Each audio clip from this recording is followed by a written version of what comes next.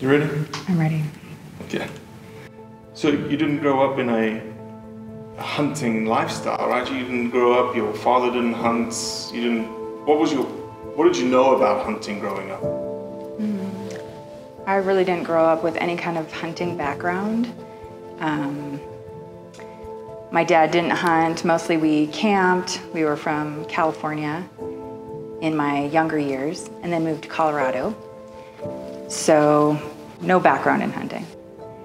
So you are now exposed to the hunting culture 100% through who you're married to, through the community that you engage in, and you probably have developed a perspective on hunting that is shaped by the hunters in your life, though you're not a hunter today.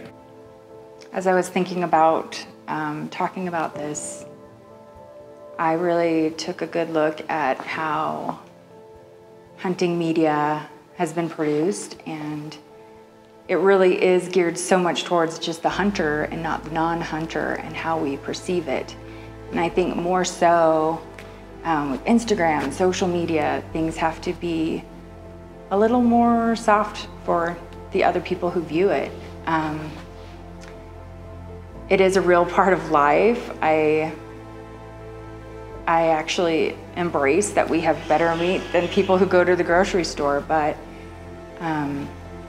I feel like it is a huge part of the filmmakers and how they portray each scene. They shorten a scene so much of all the hard work leading up to the actual kill and harvesting of the animal, when they cut out all the important stuff that some of us who are non-hunters really want to see. We want to see that hard work and that creeping up and what it took to get there. We want to see more of the story. So I guess what I'm saying is, as a non-hunter, I love the story side of it. I want to feel the story, and I want to feel the hard work that it takes to get there. Life is very different with a hunter. We've learned as a family of all girls to be really strong and independent.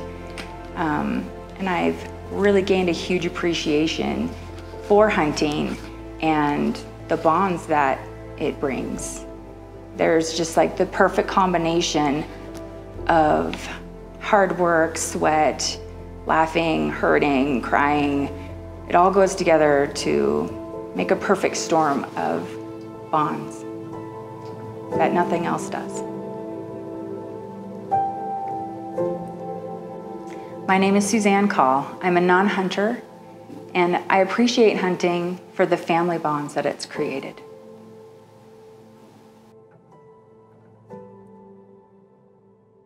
So I'm not going to look at you while you talk to me? You can look at me. When I ask you the question, you can look at me. Okay. So it's super simple. Super simple.